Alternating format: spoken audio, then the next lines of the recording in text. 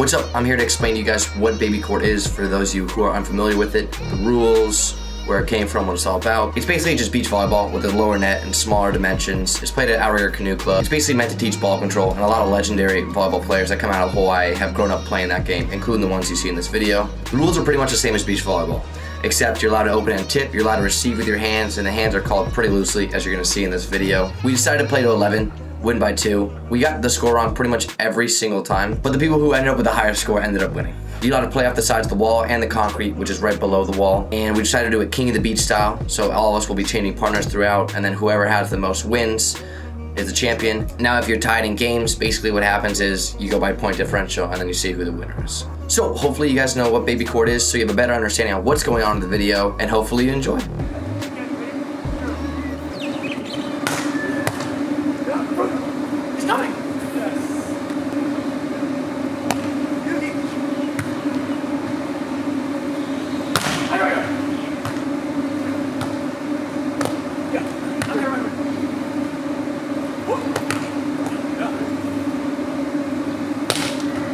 I'll put that first on mine.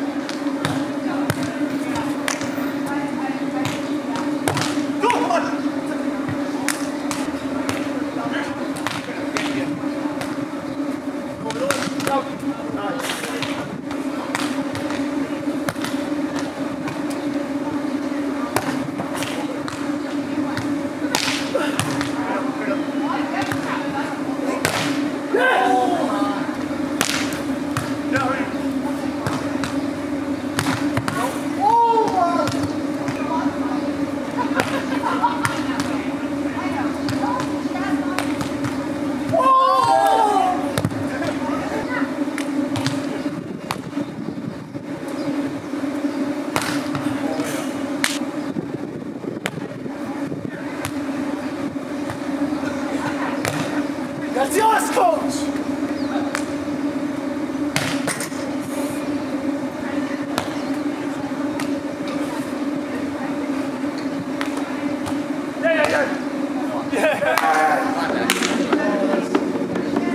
Last game.